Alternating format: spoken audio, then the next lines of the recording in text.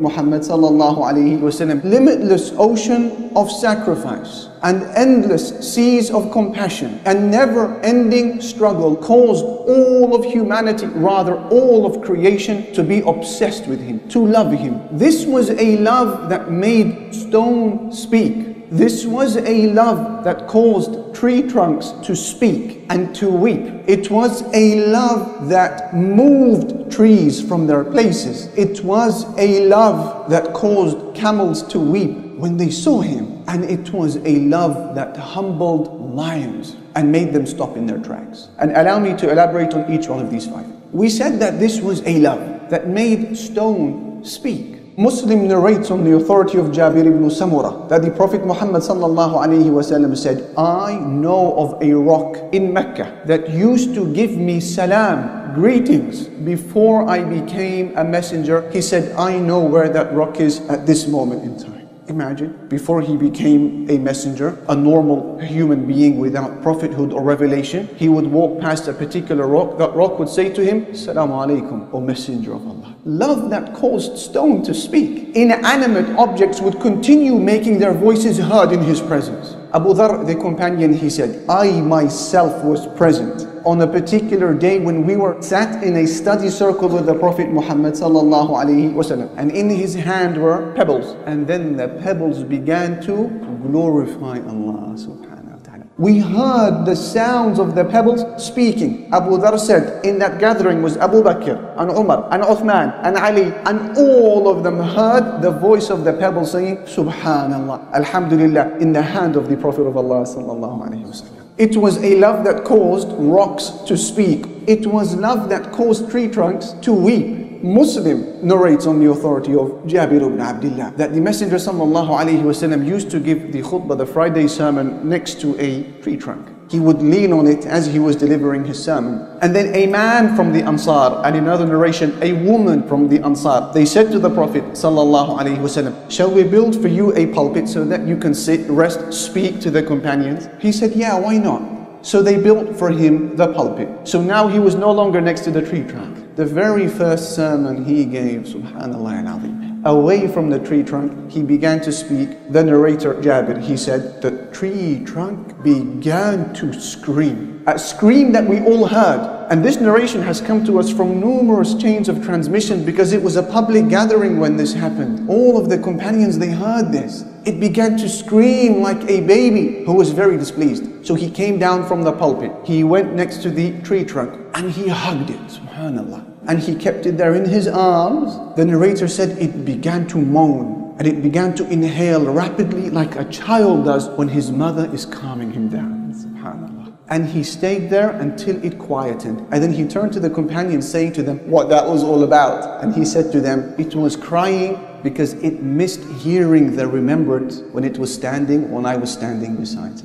In another narration, which Ad-Darimi narrates, it adds to this narration, and it said, he said, I swear by Allah who possesses my life, if I had not left my pulpit and hugged the tree, it would have continued crying all the way until the day of judgment because of grief and sorrow, now that the Messenger sallallahu alaihi wasallam was no longer standing next to it. And so he instructed the companions to cut down the tree trunk and to bury it, as if to say that the grief it went through was so strong that the best place for it now would be 6 feet under, subhanallah. Love that caused trees to weep. Love that caused trees to move from their places. Jabir, he said, we were traveling with the Messenger sallallahu alaihi wasallam till we arrived at a valley that was so fragrant.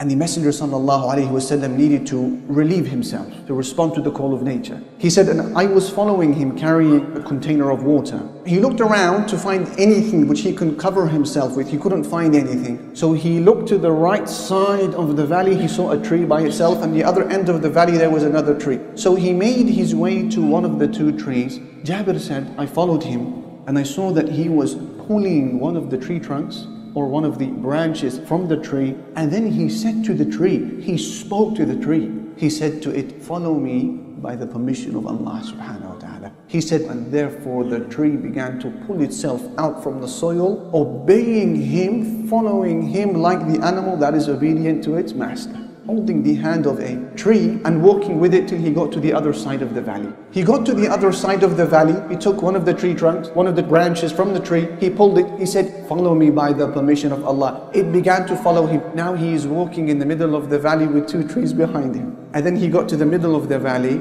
and then he said, "Cover me by the permission of Allah." So they began to cover him, the leaves and the branches, till he was non-visible. Jabir, he said, I realized that I was looking. So I quickly gave him my back and I began to play with some stones, waiting for him to finish. And then I looked back at some point and I saw him walking towards me. He had relieved himself and the two trees had returned back to the two ends of the valley. La ilaha illallah. Love that caused trees to move from their places. And that wouldn't be the first nor the last time that this would happen. Ya'la ibn Murrah, another companion, he said, 3 things I will never forget seeing in front of me happening with the Prophet Muhammad sallallahu alaihi wasallam. He said one of them was a day when we were traveling with him alayhi salatu wasalam, and then he was resting to camp, and when he was asleep, a tree got up from its place and began to move, pulling itself out from the soil, ripping the roots out from the earth and walking as if it was a human being till it got to right in front of him and then it covered him.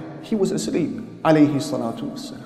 And then the tree removed itself and went back to its place. When he woke up, alayhi salatu wassalam, Ya'la ibn Murrah, he said to the Prophet sallallahu alaihi wasallam, when you were asleep, you won't believe what happened. X, Y, and Z happened. He said to me, yeah, this is not strange. He said, this was a tree that sought permission from Allah subhanahu wa ta'ala to give salam to the Messenger of Allah sallallahu alayhi wa sallam, and so Allah gave it permission. A tree is yearning to give salam to the Prophet of Allah alayhi salatu wasalam. So how can we become stingy, brothers and sisters, and not say sallallahu alayhi wa sallam? Allahu Akbar. Love that caused animals to weep upon seeing his radiant face alayhi salatu wasalam. Imam Abu Dawood narrates on the authority of Jabir that the Messenger sallallahu alayhi wasallam once entered the garden of a man from the Ansar who owned camels. And the moment the camel saw the face of the Habib alayhi salatu wasalam, it began to weep. And so he made his way to the camel and he began to pass his hand over its temple until it relaxed and settled. Then he turned to the companions. He said, who is the owner of this camel? One of the men from the Ansar, he said, it's mine, O Messenger of Allah sallallahu alayhi wasallam. And then he gave him an earful. He said to him, will you not fear Allah with regards to this camel which Allah Almighty has placed under your possession? The camel just complained to me that you are making him go hungry and you're giving him too many tasks. Subhanallah. And finally we said this was a love that humbled lions and caused them to stop in their tracks. You have a companion nicknamed Safina. He is the one who's about to narrate the hadith that you're going to hear now.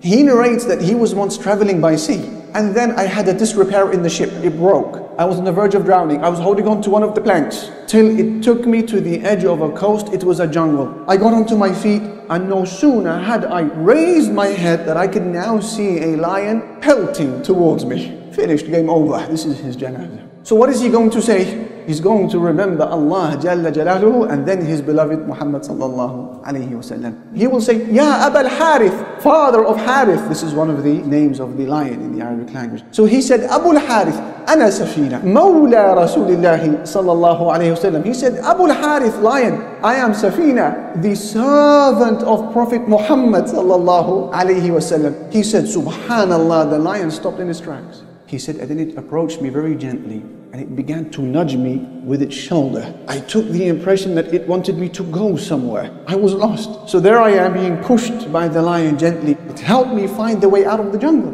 And then it began to make very gentle noises as if to say, which my interpretation, he said, led me to believe it was bidding me farewell. What did he say to Abu Harith? I am Safina, servant of the Prophet Muhammad sallallahu alayhi wasallam. He is recognized in the animal world. La ilaha illallah. Didn't we say that his love was unconditional and loved by the universe as well? By the inanimate objects? What then about you, dear brother, dear sister? What type of love should we feel towards him?